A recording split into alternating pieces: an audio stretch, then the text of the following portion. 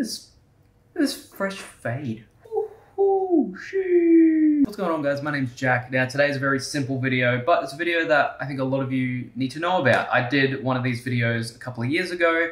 Haven't done one in a while, so I think it's time to update and do a new one. And it's very basic. It's how to set up your Amazon seller account here in Australia. So without further ado, we're gonna get straight into it. Now, before I get into this video, if you do enjoy this video, just give it a like, thumbs up. That'd be very much appreciated. And sub to the channel, maybe hit the little notification bell if you do really like this channel, because that's what helps support this channel the most. But we are going to get straight into it. I'm going to minimize my big head and I'm going to show you my screen. I'm going to show you exactly how you actually create a seller account. Very, very simple stuff. The reason I'm showing you though is because there might be a few steps that you're not sure about, and that's what I'm going to explain while doing so. Now, first things first, before we fully get into this, I just want to explain a little bit about what the selling plans are that are available on Amazon Australia. So today, the one that we're going to be signing up for is the professional.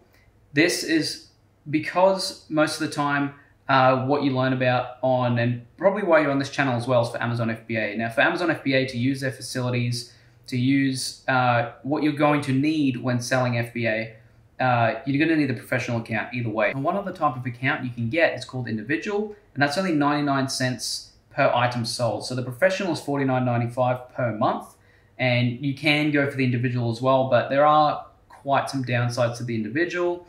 So individuals more so it says you sell fewer than 50 items per month. You're still deciding what to sell. You don't plan to advertise or use advanced selling tools. So you can't even advertise on the individual plan. Amazon, this individual plan for Amazon is usually if, okay, you've got no idea what you want to do, or you know, even if you want to follow along in this video, but do the individual plan, I would go into this site here, the pricing site, which I will link down below, and you can go and sign up for the individual. But just so you know, what I'm teaching you here in this video is going to be going by the professional. So if you don't want that, then go the individual and you can upgrade to the professional later on down the road. So first things first, what we're going to do is just go to Google. Now, you won't have to use Google because I'll leave the link down for the website down below. If you weren't using it, you're just using Google, I just type in sell on Amazon Australia. If you're very, very new to this, type in sell on Amazon Australia, and it is this one here. The sell on Amazon Australia builds your e-commerce business, and it's just the sell.amazon.com.au. Make sure that it's the .au one. Some people get confused. Make sure it's .au if you want to sell in Australia. So once we're in that, you've just got the main bulk of the website here. Become an Amazon seller, sign up. It tells you all about it. It tells you what Amazon selling is all about.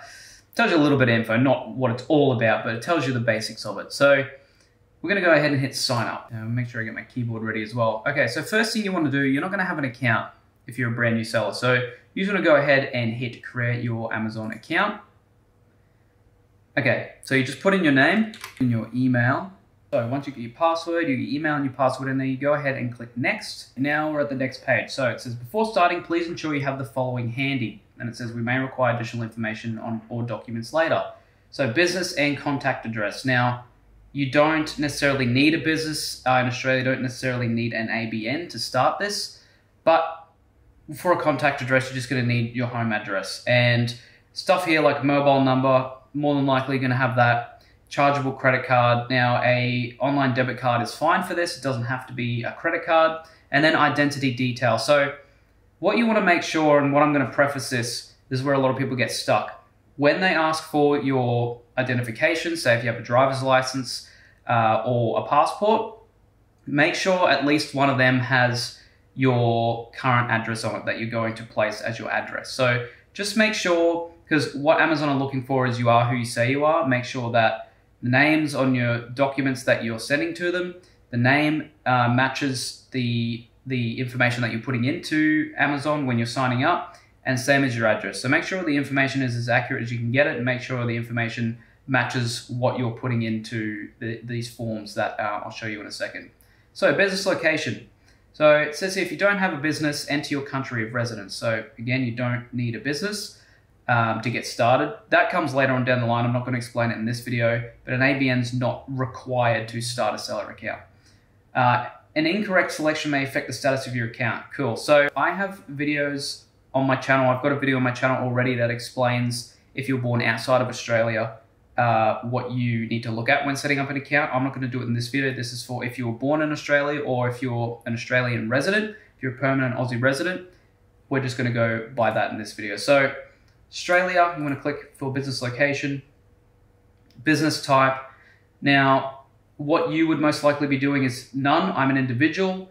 If you're a publicly listed business, privately owned business, you can do that. But most of the time, if you're new to this and you're looking at this video, most of the time you're going to be an individual. And that goes under the same thing as an ABN, just an individual sole proprietor. So you want to put in your details now. And then once we've hit agreed and continue, it'll take us to the next page. And this is where majority of the time, the bulk of the information will be required to be entered. Okay, so personal information, country of citizenship.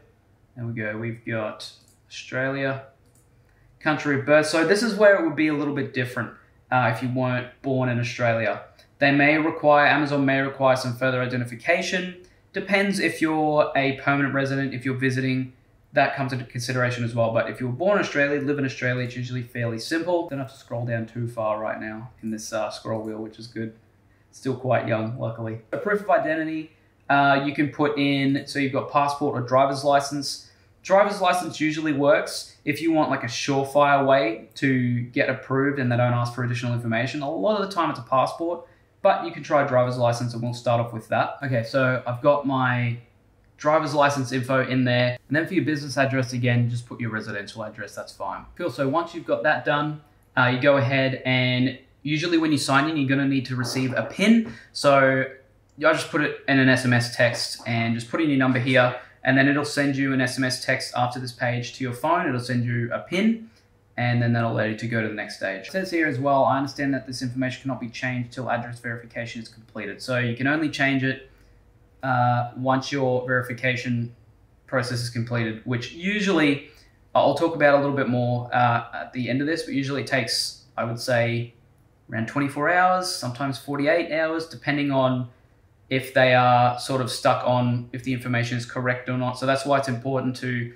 get as accurate as information as you can when you're giving it to them in these forms. So we've got here, okay, global selling fee. You'll be charged a monthly professional selling subscription fee of $49.95 AUD. If you expand to sell in other regions, you will pay the equivalent of $39.99 USD per month. Okay, so once you've got your credit card in, at this stage, just so you know, I've got this up here on the page. When will the subscription be charged? The subscription fee will be charged as soon as you complete the registration process of a marketplace and your information is verified.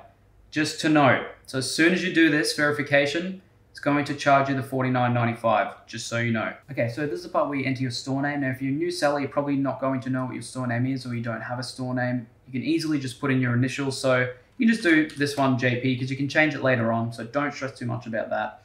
It says, do you have a universal product code or UPC code for your products?